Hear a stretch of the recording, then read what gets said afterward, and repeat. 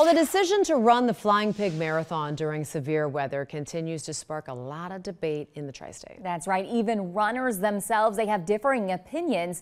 I caught up with one Northern Kentucky woman this afternoon who says she doesn't think the decision should have been left up to the participants. The 25th annual Flying Pig was supposed to be one for the history books. Unfortunately for runners like Bethany Hansen, it's going to be remembered for all the wrong reasons. Disappointed by the whole thing? Yeah, disappointed for sure. The Bellevue mom of three set out Sunday to participate in the half marathon with a group of friends. She's run it almost every year and says while the day started out like most race mornings, that didn't last long. When did you feel like it may not be okay anymore? Yeah, very quickly into the race, about mile 2, we were in Covington and the lightning started coming down, and that's when I started to get really fearful. Yeah. Bethany says internally something just didn't sit right. She says on the course, while surrounded by other runners, you're also isolated in a sense, unaware of what meteorologists are seeing and even what decisions race organizers are making. So someone on a bike had said the race has been paused, and it was very unclear.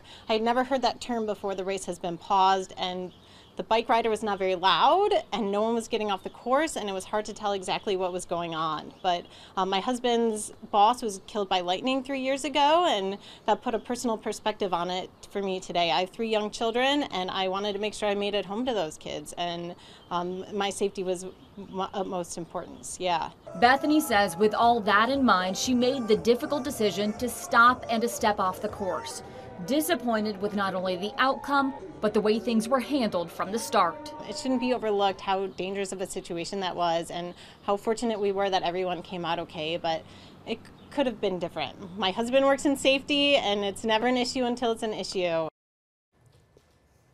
So yeah, race organizers tonight, they're responding to some of that criticism, but they're also standing by their decision. Candace Hare spoke with the race's executive director and live with the very latest on that. Yes, Tricia, Megan, it's a nightmare scenario, right? Storms producing heavy rain and lightning moving through the area during a marathon, leaving those runners, those workers, and those spectators vulnerable to the elements. As we know, this happened on Sunday during the Flying Pig Marathon. So today I spoke with the race's executive director about this situation, one which some say was avoidable. It was the right decision. It worked out beautifully. Flying Pig Marathon Executive Director Iris Simpson-Bush doubles down on the decision to run Sunday's race despite lightning and heavy rain moving through the tri-state. Despite Fox 19 Now Chief Meteorologist Steve Horsemeyer's assertion that the forecast consistently called for storms in the area days in advance. And then by 10 to 11 a.m., I think we run the threat of getting some lightning along the course.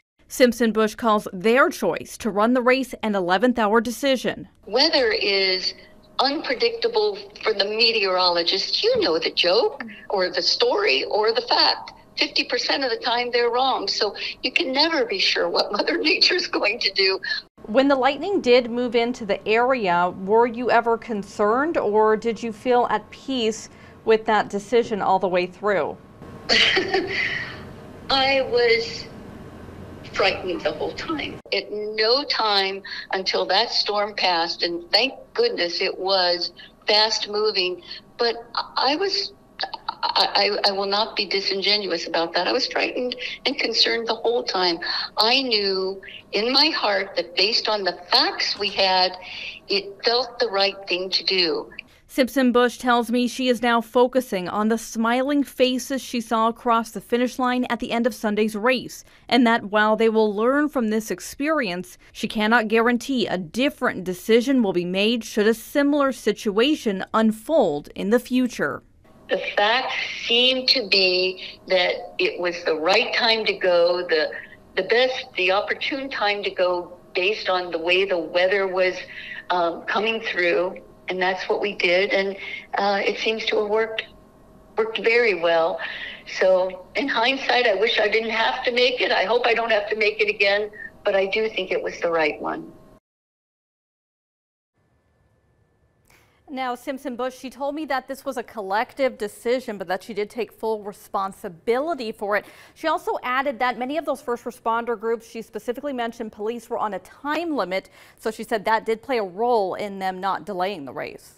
So when I talked to Steve Horsemeyer a little bit earlier, he said there was no doubt that before that race started, there was lightning on the radar, and he questioned whether or not it even should have started.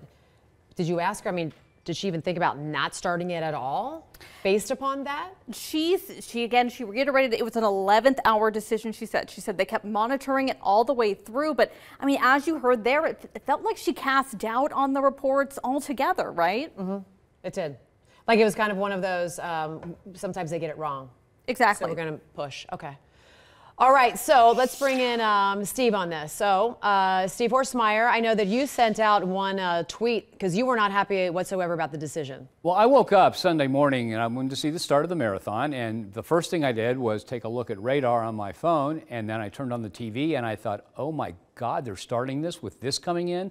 Now here is what we saw. Now this is archive data and it doesn't have the lightning on it for contractual obligations. You can just show the radar.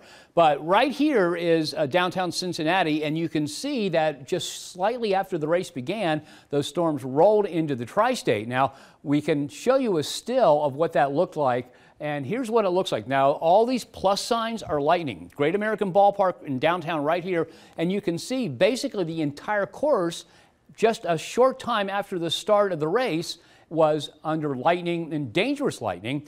Now the thing is, this is not a forecast situation, as she mentioned. This is a nowcast situation. We've been doing this for the Reds for a decade now, and this is exactly what we do. You time this out. It looked like it was going to get here just after the race began. It did. It's a very dangerous situation, and they've got to have a policy next time that happens, because this was not a good decision. Steve, thanks. Megan, I know you're still standing by. I don't know if we still have the shot, but I wanted to ask you one more thing. Did she mentioned about they were going to take this into account next year. Did they say the possibility of changing policy next year? So I specifically asked her if they would change the possibility of what would happen next year. And she said they're always learning. They're always growing from experiences. But she seemed to say this was a good decision. She felt like it was the right decision. So is that a no? I'm going to say it was a no. That's what I gathered. Okay. Thank you. All right, Candace, and for our full coverage of the Flying Pig and the decision to continue the race as scheduled, and also all that reaction, you can head to our website right now. That is fox19now.com, or you can also download our free Fox 19 Now app.